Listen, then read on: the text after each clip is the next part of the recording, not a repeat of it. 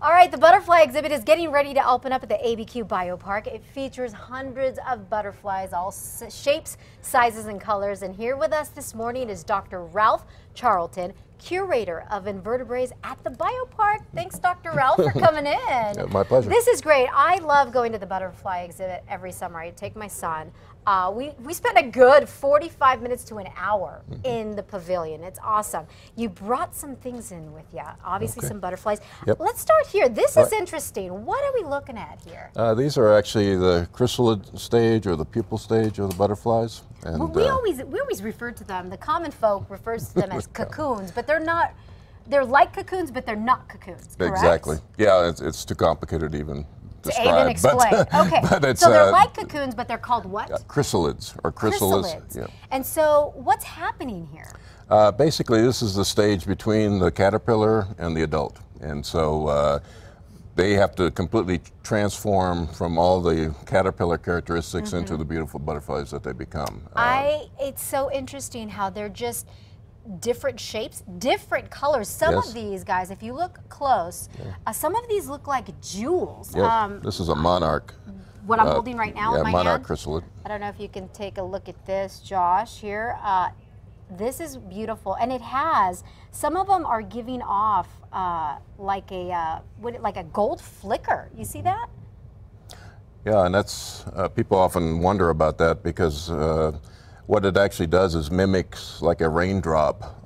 You know how you get like a prism effect on a raindrop, and so this stage they have no defenses. They can move a little bit, they can wriggle, as you've probably seen. So some of these will wiggle. They will wiggle, but that's kind of their last resort because. So we need to be gentle, obviously. It's not harming them right now that we're touching them, but we just need to be gentle.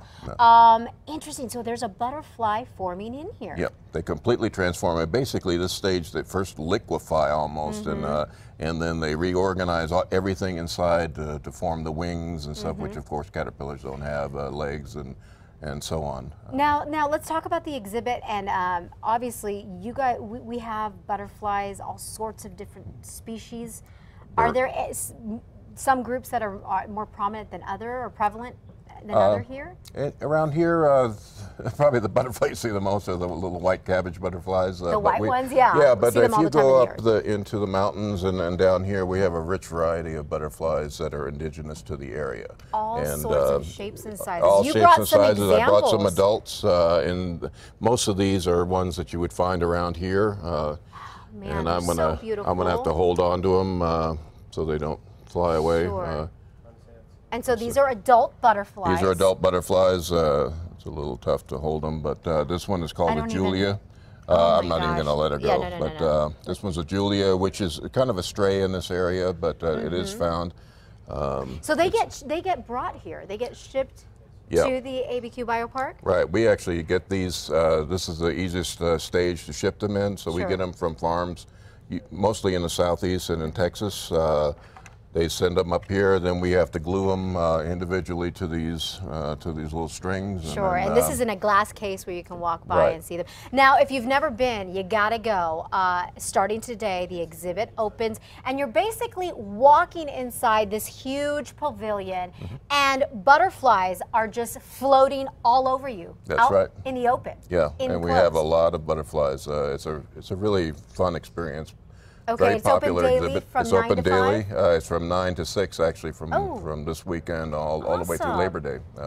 And this is part of the Botanic Gardens. So that's right. Once it's included in your admission once you pay for your ticket. There's no extra charge. It's a fantastic deal. And people have been clamoring for it. You know, they start wanting to come in January, but I don't know if it's my hand that's shaking or if it could be. Could it be jumping around? It's yeah, they're moving around. Awesome, Dr. Ralph. Thanks so much for coming in and bringing these butterflies in. Thank you so much. For more information, go to casa.com. Click on the Casa Club blog. That is. We'll be right back.